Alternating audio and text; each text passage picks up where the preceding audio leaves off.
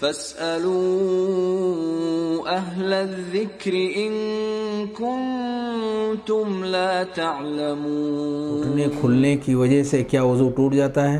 یہ سوال ہے۔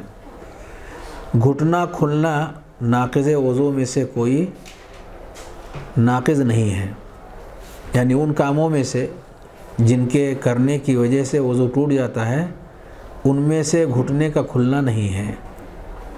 یہاں تک کہ گھٹنے کے اوپر سطر بھی اگر کھل گیا ہے تو اس سے وضو نہیں ٹوٹتا ہے۔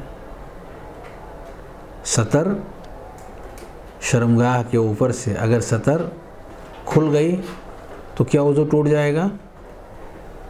نہیں۔ دیکھیے صحیح بخاری کی روایت ہے، عمرو بن عبسہ رضی اللہ تعالیٰ عنہ، غالباً یہی نام ہے، 7 سال کے تھے، اپنی قوم کے جو بڑے بوڑھے لوگ تھے ان سب کے امام تھے، 7 سال کا بچہ۔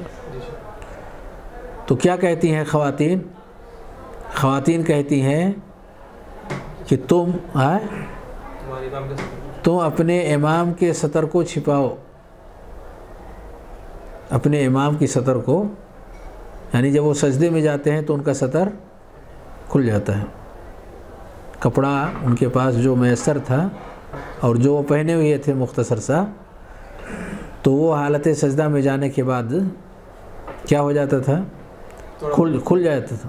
کھل جانے سے ان کا وضو نہیں ٹوٹا، نماز بھی بدستور انہوں نے جاری رکھا۔ تو ایسا نہیں ہے کہ گھٹنا انسان کا کھلا تو اس کا وضو ٹوٹ گیا۔ ہاں، اگر شرمگاہ پر ہاتھ پڑ جائے، بیچ میں کوئی چیز حائل نہ ہو، رکاوٹ نہ ہو، ڈائریکٹ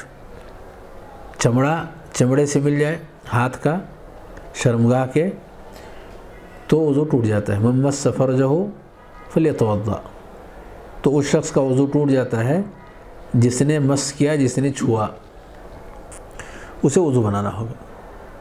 لیکن شرمگاہ پر ہاتھ اگر نہیں پڑتا، صرف شرمگاہ کھل گیا ہے تو کھل جانے سے اس کا وضو نہیں ٹوٹا، کیونکہ مس نہیں پایا گیا۔ جب مس یعنی چھو جانا شرمگاہ کے ساتھ ٹچ جب تک نہیں ہوتا ہاتھ، اس وقت تک اس کا وضو نہیں ٹوٹتا ہے۔